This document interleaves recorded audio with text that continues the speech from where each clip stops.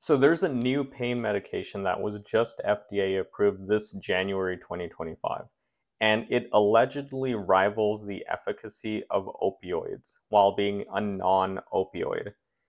So let's talk about that. So if you're new to this channel, I'm Dr. Mizan. I run Mizan Coaching LLC. Please like and subscribe and for up-to-date medical information. And if you need medical coaching or anything else, just check the description to contact us.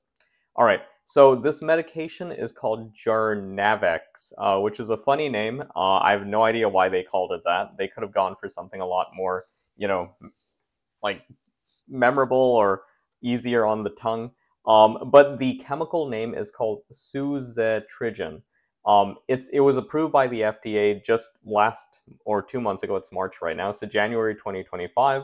And it's a new non-opioid pain medication for adults with moderate to severe acute pain. It acts by blocking pain signals in the peripheral nervous system without the addictive potential of opioids. So how does it do this? It basically acts on sodium channels. And for those of you who know me, I've been a medical legal consulting physician and a medical coach for over 4 years now. And what I do is that I find the most up-to-date medical information and present it on this YouTube channel. This is really just a hobby of mine.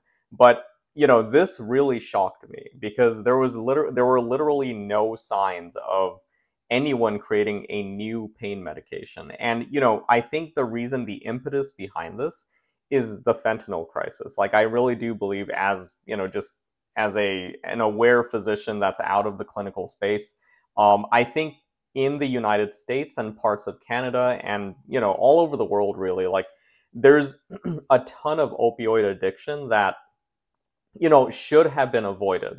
Either from the source or from more illicit like sources. But what I mean is that a lot of healthcare systems just give opioids like candy. Like, literally, patients are just given morphine if they have like leg cramps.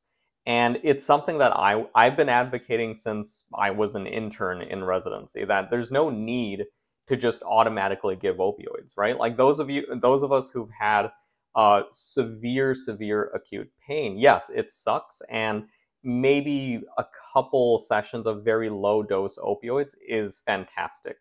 However, all opioids, and I need to stress that again, every single opioid, even oxycodone, Percocet, whatever, every single one has the potential for addiction.